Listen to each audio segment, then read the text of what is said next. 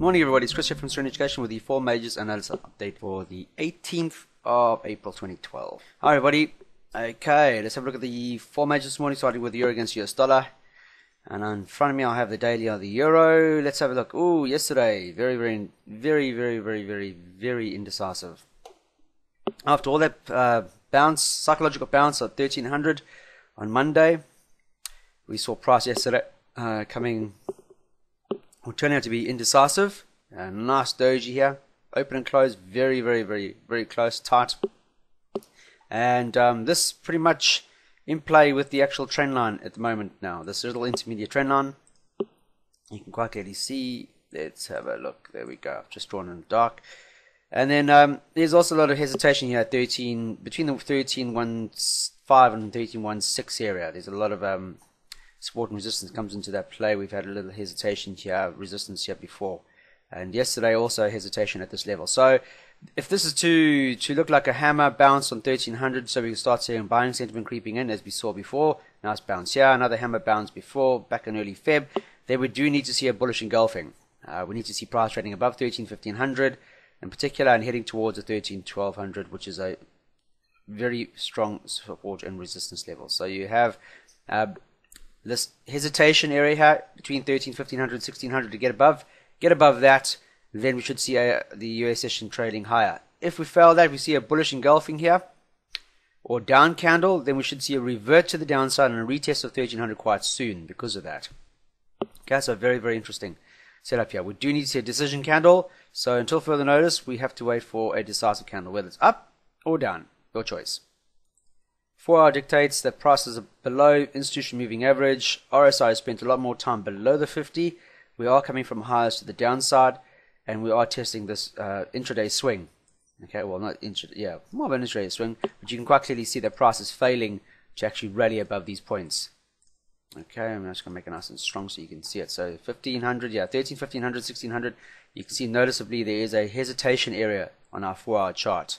Okay, and then when we get above that, we have the institution and that hesitation area yet again at 13,200. Very strong one here at 13,200. So, and this is the 23.6 on our Fib retracement on our weekly chart. So, got to do a lot of momentum to get higher. CTC on the time frame is blue across the board. However, we are trading into a major resistance level, and you can see the price is consolidated under that resistance level. Got to see a bullish break of this 13,1500 in order to see 13,1200 being 200 being tested. But until such time as we don't get that, then we should be looking for bearish sentiment to break below this 23.6 here at 1310. Would see price reverting to the downside and testing 1300, which is a very long-term support and resistance level. Next up is sterling. Let's have a look at the daily. You can see that after that attempt of the 1600 recently, we had this bearish engulfing not so long ago. However, on the last couple of days, we've seen a nice corrective bounce here at the 15,800, which happens to be the institution moving average, as well as the 50-period moving average. And a nice, almost like a bullish orami. And we've seen price reverting to the upside. Yesterday, trading range quite wild. However, still closing higher than the previous high, or daily high. And the momentum drawing or looking favorable for further topside at the reattempts of the 1600. Notice there is a swing low, and you can see that the trend direction is attempting that, or price is attempting that swing low area as we speak. So the trading range over the Asian session going into the European session quite small. On our 4-hour time frame, you can see those highs here at 1605, which happen to be the 1600, but you can see the lower swings, which dictates swing lows, which ultimately reflects that we are seeing negative sentiment. We are trading above the institution moving average and above 15,800, which happens to be a very strong support and resistance. And as long as it maintains above the institution moving average at 15,500, then ultimately the sentiment is still bullish topside. So it's just a bullish consolidative trend at the moment under 1600. We had a failed attempt here at this level 23.6, and you can see that over the past couple, in the last day or so, we've had further hesitation at this area. A nice little shooting star after this bullish upside candle at a 23.6, a Fib retracement area, and prices pulled back. How far is this pullback likely to be? That remains to be seen. As you can see that the upside swing here is in play as you speak. Last 60 or 12 hours has seen price finding support at the 15,200 mark, I think it is. Let me just have a look here quickly. Let me extend that. Yeah, 15,200. A hammer, more happening on the upside. Next while candle will decide whether it's bearish or bullish. We do need to see a bullish engulfing here, a nice hammer engulfing, and we should see a reattempt to 1555 and higher towards the 1600 mark. Next up is US dollar Swiss franc. Let's have a look.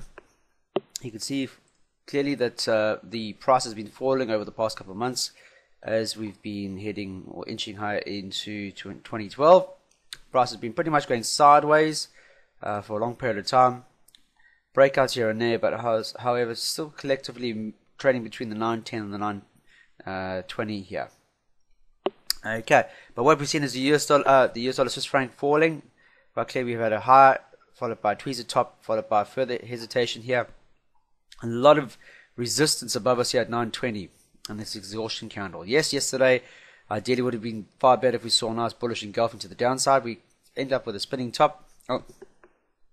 Almost a doji pattern. Well, it's a doji, clear open and close on that actual area here. However, still above the 20 period moving average, as well as the 50 and the institution.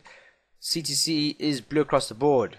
So if this is to remain bullish, we need to see a break and trade higher than 920. Bullish engulfing here would cancel out this resistance that we've seen for a full week before we see a reattempt of these highs here at 927 and ultimately 935. Until then, what we could see is ideally have a bearish candle to the downside, testing 910.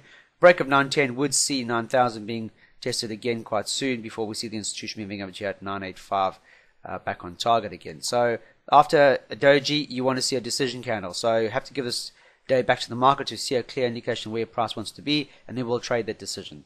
In this case, we had a doji. Let's see if we can get a nice bullish engulfing to break, to confirm that the sentiment is true bullish as the CT refers to on the chart, and then we need to see a break above 920 in order to see the 927 mark as our first potential target.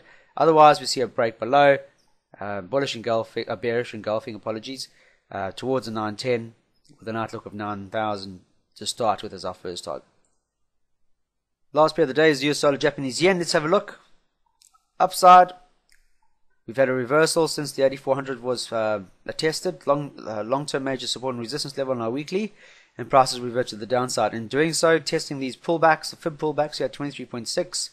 Break of it just recently in early April has seen price clearly testing 38.2, and in doing so, breaking below and now failing to find support with resistance, and then we had a short break to the downside. However, yesterday we had a bullish engulfing, and this morning on the Asian session we've seen price trading higher than this 81 here, which is a 38.2 fib retracement. If this candle closes higher today, then we could see a attempt to the upside.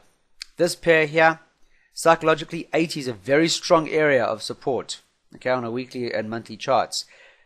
This breakout chart, this can classically be called the breakout, the pullback, and now we're going to see the continuation as price starts to buy into this. So this could be a really good trade to the upside, as long as the 8100 stays in play. But long term, as long as price is trading above 80, then the long term chart would be looking favorable topside towards these highs we saw recently at 8400 to start with long term. So long may it last. We could see US dollar being purchased here, and we could see some further easing austerity measures by the Japanese government, which would help with this exact move to the upside. So as it stands now, trade above 80 would see potential for a long-term bounce to occur. You can see this bullish engulfing yesterday's the previous day's negativity, and in doing so trading above this 80, which happens to be a price strong support and resistance. If it closes higher here, then you'll see on your smaller time frames, your hourly and 4 hour, that price momentum or that positive or bullish price momentum starting to push price, and you should see the CTC etc. on your smaller time frames actually showing you that. There we go. On the hourly, you can see quite clearly a break above the institution moving average just recently, and in doing so taking above the 8100, which I mentioned was a strong intraday support and resistance. Now wait for the pullback, and then we could see further extensions higher. You can see the RSI well over 50 now, and you can see quite clearly that we're having a pullback. Not a problem. That happens when you see a nice break to the upside. 23.6 here at 8120 has to stay in play. If we can find support here, then we could see further buying sentiment coming in as the European session opens, and then we should be looking for favorable topside as our next target. And that's pretty much it. Okay guys, I hope you have a fantastic trading day today. Please ensure that you follow the rules of the strategy, and that's making sure that you have your buy arrow, the candlesticks, and the actual CTC on either side, the bands on either side in your favor. Make sure you plot major support and resistance levels on your chart, okay, and look for clear defined candlestick patterns in and around those areas to confirm that we are seeing change in market sentiments, or we're seeing bullish rallies, bearish rallies, etc. And then make sure that you back that up with sound money management rules. Okay, once everything's in your favor, you do get a confirmation from the market what's likely to occur for that particular time frame that you're trading. Make sure that your money management rules fit, and then you just place the trade. You've got to keep your trading very, very mechanical. Try and take as much motion out of your trading as possible. The emotion that individuals bring to trading is what gets them into a lot of trouble. So try and trade as mechanically as possible. Other than that, hope you have a fantastic trading day, and I'll see you first thing tomorrow morning. Until then, trade serenely.